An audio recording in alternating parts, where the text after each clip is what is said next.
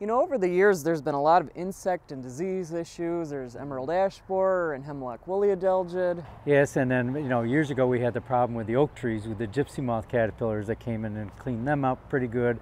And then we got a new disease, a needlecast disease, and the Colorado blue spruce that are a problem. Right. So It's changing the way that we look at the types of plants and the kinds of plants we're choosing. You know, and in the past, people did a big hedge of all one thing. yeah, what's what we call a monoculture, and we're really trying to steer people away from that, because if you have a monoculture and you end up with a problem, you got a big problem. Right. So if you do a little more of a diverse planting, you get a problem, you got a much smaller problem. Right.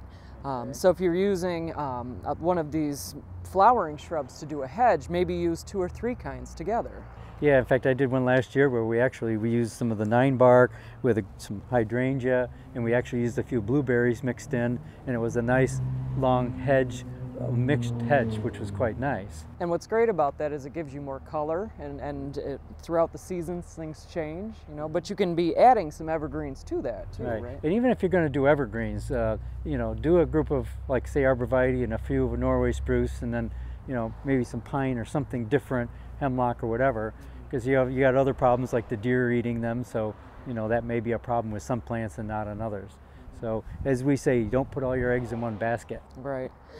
So first you need to take an inventory of what you've got, so that you make sure you're not planting a lot more of something that you already have. So but it can be difficult if you don't know what you have. So if you need a consultation from us to help you identify things, you can always give a call. That's a service we provide. Right. So, all right, so thank you for joining us. I'm Liz Snyder. And I'm Jim Hotelling, the Home Gardeners from Hillside Garden and Landscaping.